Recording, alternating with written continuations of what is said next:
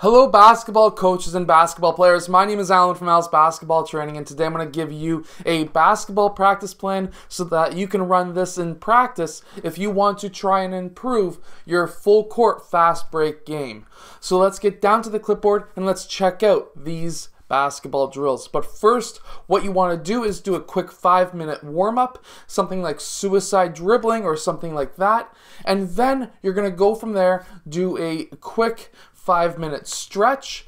You could even do a 10-minute stretch that would be dynamic stretching, and then from there you would be looking at having a 5-minute drink break while you're explaining to your players what you're going to be doing in practice, and maybe going over what happened in your last game.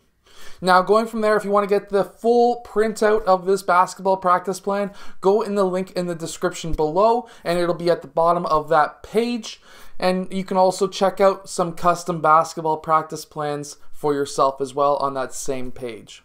Okay, so in this first drill, it's just going to be a 10-minute quick drill, and we're going to be breaking the pylon's ankles. We're going to try and break the ankles of the pylons, and then after we break the ankles of the pylons, we're going to do that 10 times.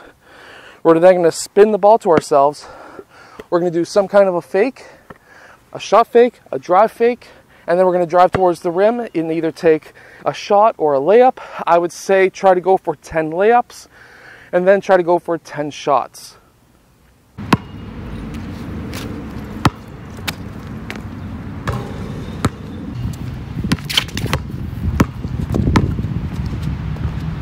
This second drill is called 3-man chaser. You're going to be running it for roughly 10 minutes. 3-man chaser. So in the 3-man chaser, what we're going to have is one coach. We're going to have 3 players lined up along the free throw line extended and 3 players lined up along the baseline. And we're going to have the coach pass to one of those 3 players.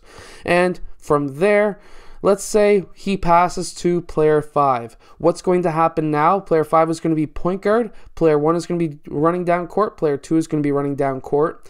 And his defender, player 3, he needs to go and touch the baseline. Meanwhile, player 1 red and player 4 red are going to be running back to play defense, a 3-on-2 defense, so that now player 3 needs to go touch that baseline and recover, so that now it's 3-on-2 until he gets back and it's 3-on-3. Now you're probably saying, what happens if the coach passes to the wing? Well, if the coach passes to the wing, what has to happen is player 4 still needs to go and touch baseline, player 1 needs to get back on defense, player 3 needs to get back on defense, and we need one of 2 things to happen. We can either have player 1 pass to player 5 who's going to be dribbling it down court, or player 5 and 1 can switch spots so that now player 1 is going up the middle. We always want the ball to be going up the middle in case of a trap along the sidelines. So in this case, player 4 is still going down to touch the baseline. We have player 1 and 3 running back for defense, and we're going to be 3-on-2 until player 4 gets his butt back to defense. This drill is what I like to call circle fast break. We used to run this a lot when I was in high school.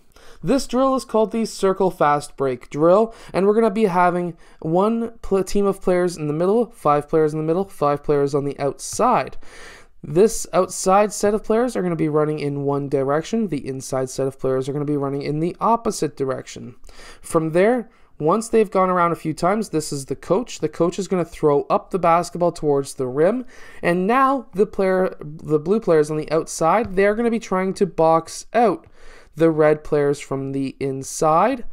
And then let's say it doesn't matter who gets that ball. We want blue to get the ball because they're boxing out.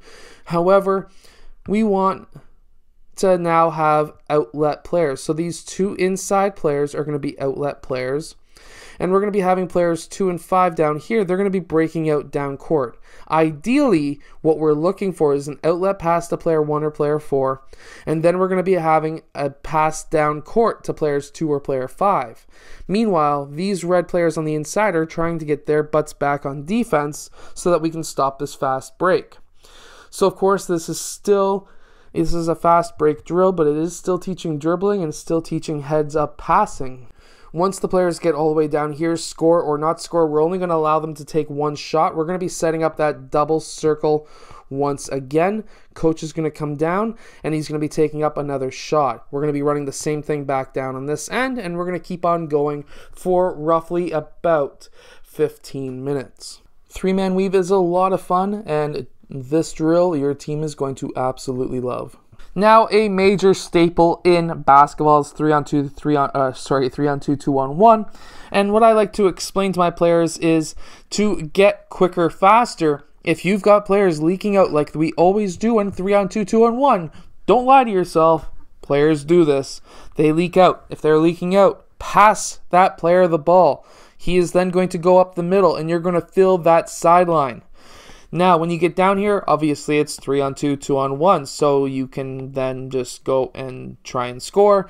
And then the player who takes that shot is getting back on defense, and that player who got that rebound with the last other defender is going to be going 2-on-1. Now, these two players who made the passes, they're going to be setting up for the defense, and it's going to be 2-on-1. This next drill is full court outlet layups.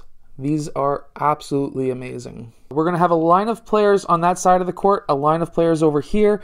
We are going to have one player down here, another one on the other end of the court, both with basketballs, and one player right in the middle. And what we're looking to do here is player 1 is going to pass to player 2. Meanwhile, player 1 is going to be running down court. When he's running down court, same as player 2, same idea. Player 2 is then going to pass to player 5, and 4 is going to pass to player 1 in the middle. And then those players are going to be passing back to players 1 and 2. Meanwhile, they're going to be still driving towards the rim, going in for a layup. Those two players are going to follow, and these two players are going to be following their pass. Next, they're going to go in for that layup. They're going to go in the back of those lines. 5 and 4 are now going to get that rebound, and they're going to be outletting to the next person in line. Again, same idea. They're going to be cutting down court. They're going to be passing towards the middle. And then player 1 and 5 are going to be going back down court. They're going to be passing the ball to each other. They're going to be going in for the layup. These two players are going to be chasing, and these two players are going to be going into the middle. Two-man outlet full court drill is fantastic. What we're going to be having is now player 2 is going to take a step out, coach is going to take a shot, and player 2 is going to then rebound the ball. He is going to outlet the ball to player 2 red, and player 2 red is going to dribble up the middle of the court. Player 2 blue now, he is going to be cutting along the sideline, and player 2 is then going to pass him the ball going in for that layup. Now, if they've got another set of lines over here, they would alternate. So player 2 was in the baseline line before. He will now be on the sideline.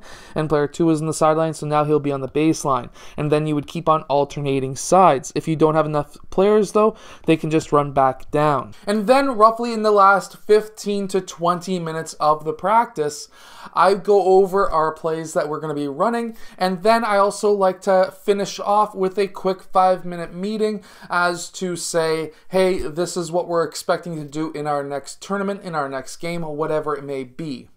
Going from there, we would also then be running some kind of a cool down and some stretches as well for 5 to 10 minutes. I hope that you've enjoyed today's video. If you have, hit that like button, subscribe, and go check out that basketball practice plan in the link in the description below.